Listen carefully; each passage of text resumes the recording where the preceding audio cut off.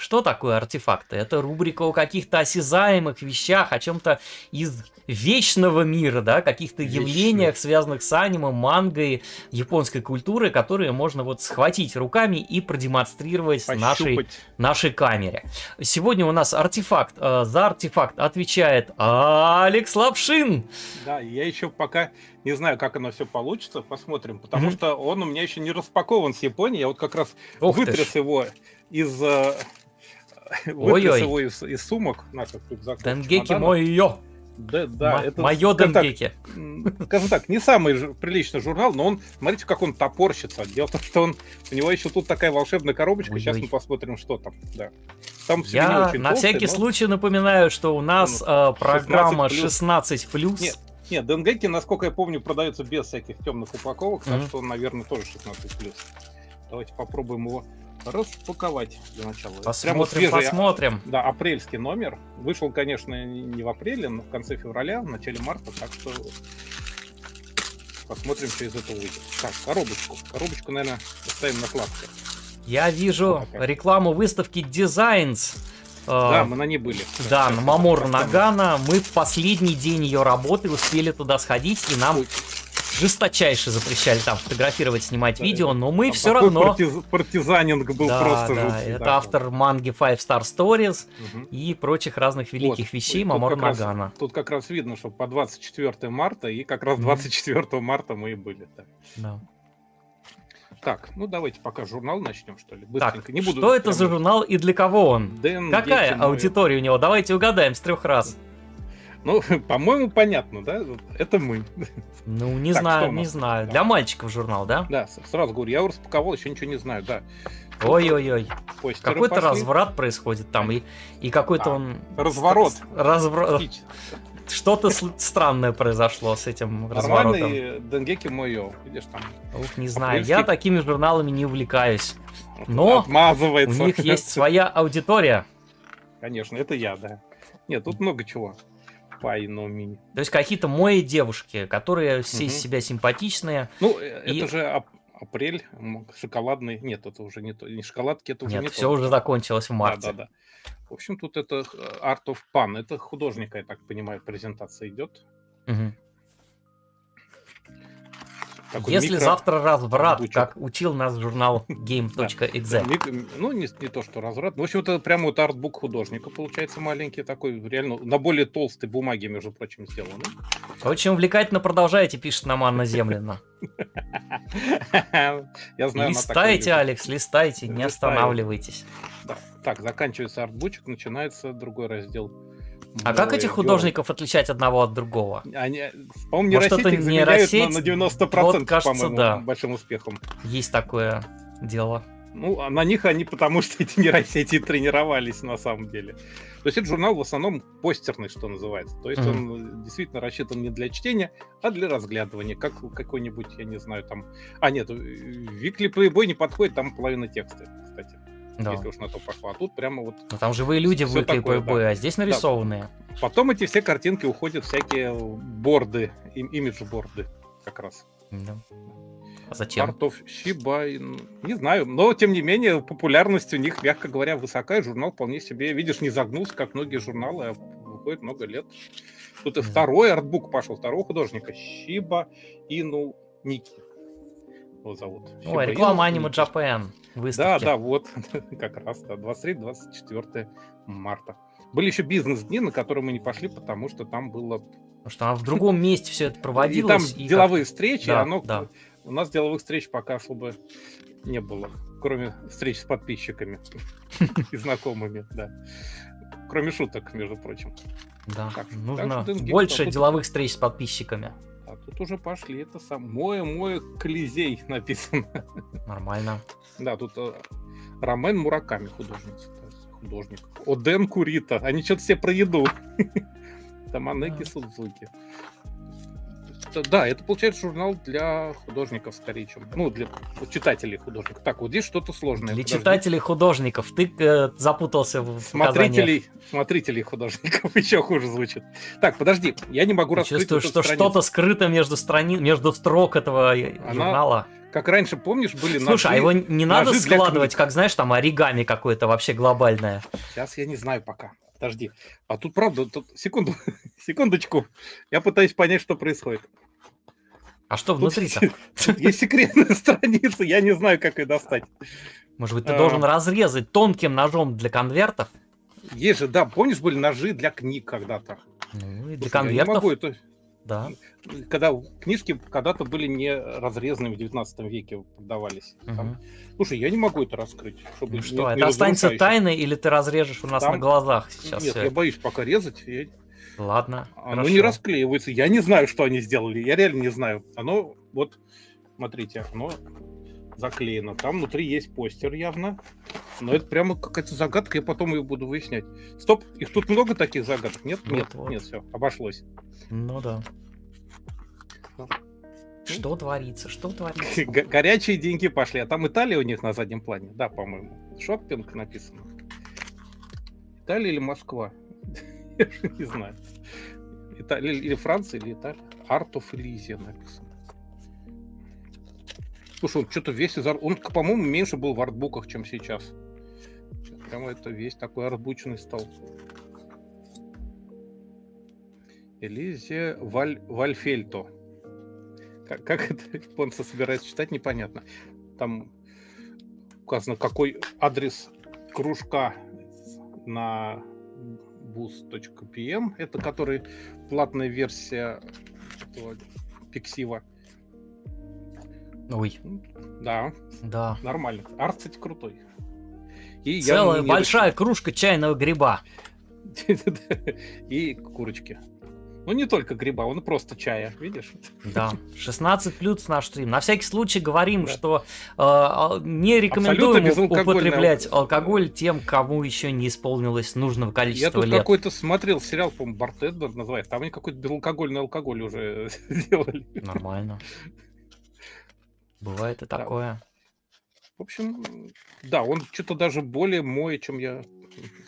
Чем у меня предыдущие номера этого, не знаю. Не знаю, как они этого добились. Вот, ты еще и Я постоянный подписчик. У меня несколько номеров есть. А раньше не было таких склеенных страниц? Нет, я впервые такое вижу. Реально, 107, 114. Там, а там внутри вот 109. И она тоже склеена. Я просто боюсь разрезать посередине, чтобы не распороть, допустим, постер. Дальше манга. Ну да. Про трусы. Ой-ой-ой, там какой-то разврат совсем уже. Конечно. Ну, в общем, такой Что фривольный, творится, назовем это что журнал. Да, фривольный, но всё не, в пределах, не переходящий да, особо от Эчи в Кентаю не переходящий. Да. Да, он прямо совсем на художника стал заточенный. I'm a chef from Japan. Ну а на кого же счет? Кто-то же это рисует, все. Вот. Да, не, он просто полностью, тут почти нет текстов. Тут прямо вот почти полностью. Сказал он, листая страницы текста. Ну, это все, что есть. Это слушай, а вот это же реклама фильма, Этом... как он называется? По манге. Но я не помню, что это. Доукан муви, сейчас. Как он? А это корейское что-то. Да нет. Кадакава, но фильм корейский. Да? Может быть, смотри, может быть. Там, может быть. поднести, Слушай, ну там... нет, это же что-то прям... По-моему, это по какой-то... Там Кадакава издает, но корейцы. Вот, смотри, видишь, там корейские имена. Ага, окей, да. Так что я не могу сейчас на скидку сказать. Не мог приготовиться, потому что все было в пленке. Ну и что, давайте попробуем сделать анбоксинг бокса. Боксинг бокса. Да, ножичек возьму.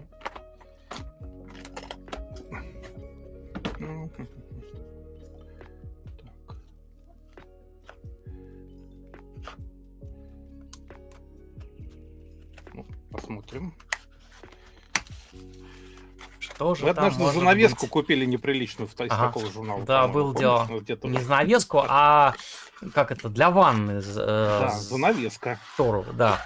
Что? А это тоже штора, похоже. Смотри, веревочка в наборе. Так, есть раз. Ну на ней уже можно... Мыло есть?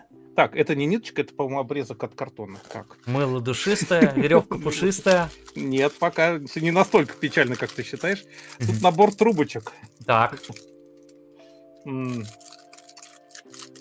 Должна быть инструкция, это же японцы. Может быть, надо что-то вырезать, эти страницы склеенные из журнала, и на трубочках, на каркасе из трубочек собрать. Я не знаю, сейчас посмотрим. Так, запечатанный конвертик. Вот Вот, там уже у нас что-то... Ну, по крайней мере, есть еще... это тот самый художник Пан, у которого главная часть журнала представлена. Угу. Лабиринт Пана. Лабиринт Пана, да. Так. Мэй, да. Видимо.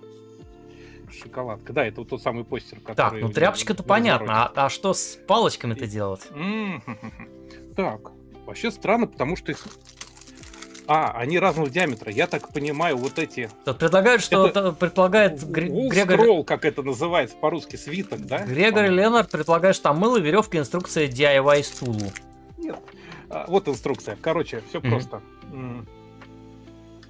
Узкие трубочки соединяются в длинные, большие, превращаются. Понятно, те вставляются, и веревочку вешается это все, скажем, на... Ну, ясно, да, вал-скролл. Да, это есть. Короче, вот у меня натурально вол-скролл из журнала, да, вот он.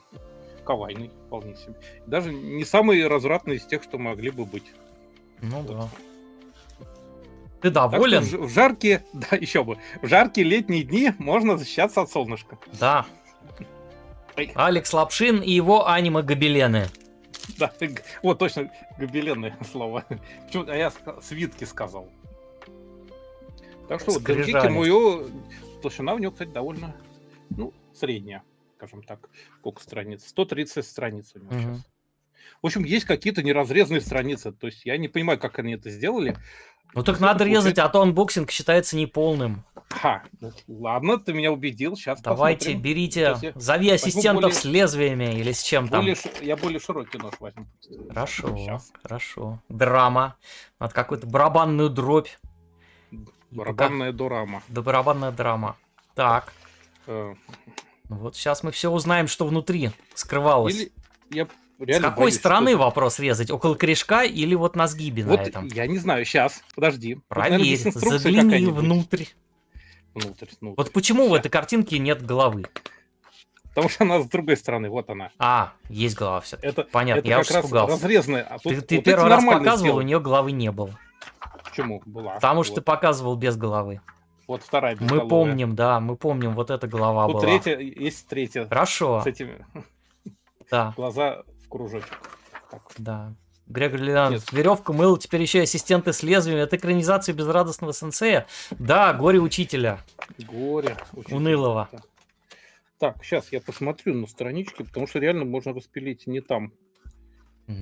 Давайте проверим, что там внутри. Ну, просто поставь вертикально, может, там видно будет. Я пытаюсь сейчас это он же тяжелый, точно. Ну, я боюсь порвать еще. Там еще и внутренние какие-то Ничего себе. Да, они пронумерованы. Вот сейчас смотрим. Так, сейчас мы, кажется, открываем какую-то тайну японской полиграфии. Нет, можно разрезать. Да, почему не разрезать? Может быть, там какой-то совсем злой разврат? Да не похоже. Денгеки это, в принципе, режьте, коллега, режьте. Пилите, шуры, пилите. Так, сейчас. Ладно, будем надеяться, что я не разрежу ничего бесценного. А то будет очень печально. Так. Анна Землин нам сообщает, что это самое, что-то там сейчас, что на Fast Anime номера продают по 4000. Вот. Так что ничего бесценного в кадре мы сейчас не наблюдаем. У всего есть своя цена. 4000 я отдал меньше. Сейчас я рублей 500 отдал, наверное, за него. Ну да. Он меньше 1000 йен стоит. Так, все затаили дыхание в надежде, что что-то удивительное и неожиданное там откроется, а не то, что открывалось до этого. Готовься переключать экран в случае чего. Сейчас все Да, кстати, да, если что. Так. Точно. Там был разврат. Тебе есть чем заклеить сейчас показать? Ну, какие-нибудь там эти пост-it notes, какие-нибудь эти наклеечки для бумаг. Скажи, когда можно будет переключать, я продемонстрирую. Да нет, там нельзя, там все такое. Вот, значит, как все это работало. Вот как это все работало. Так, ну ладно, сейчас мы вот так сделаем. Секундочку, еще одну коробочку для минки. Да просто бумажку оторви кусочек и положи сверху. Или там прям настолько все прям настолько все. Вот. Мы попали, что показывать, да? Да, можешь показывать. Там был разврат. Это все плохо, да. Вот понятно, так почему вот. они закрыли. Слушайте, понятно почему, да. То есть догадка оказалась верной. Ну Слушай, ладно. ну я не знал, что такое таинство Сколько требуется. в этом журнале таких склеенных страничек? Штучки 3, да? Десятка два. Десятка два. Вот, Да. значит, как. То есть, смотрите, это журнал специально для 16+, но если у этих 16+, есть навыки обращения с острыми предметами, то он превращается в 18+. 18. Короче, да, там сейчас скажу. Вот я разрезал, тут было со 100... Ну ладно, покажи что-нибудь на экране, чтобы у нас была какая-то картинка. А ты показывай. Ты все равно, да, я показываю, да. Так, тут со 107 по 114 страничку. Угу. Такого разврата. Понятно. Ну, короче, много. Хватает. Да. Короче, есть что посмотреть. Посмотреть. Да. Ну, так оставим что, да. это таинство тебе на долгие зимние вечера или как там. Или на 4000, кто хочет. Вот, какие 4000? У нас есть для этого ежедневный блог Мультура на Патреоне и на Бусти. 18+, а что мешает? Это оно и есть. Там можно ограничивать раз по возрасту? Патреон, чувак, и Бусти. Это еще там нельзя было ограничивать по возрасту. Он же не OnlyFans, в конце концов. можно там все делать. А вот какое-то еще, кстати, аниме какое-то. Да, удивительно. Что за аниме? Аниме 800 это песню поет. Че? Да. Это женщина живая. Матчингу. Это не аниме. Не знаю. Да. Movie Matching называется. Столько контента мимо, пишет Impending Sky. Нет, на нынешнем канале, да, ну... Мало ли, может подписывайтесь на Бусти и Patreon Мультуры, и Алекс сделает дополнительный анбоксинг, анкатинг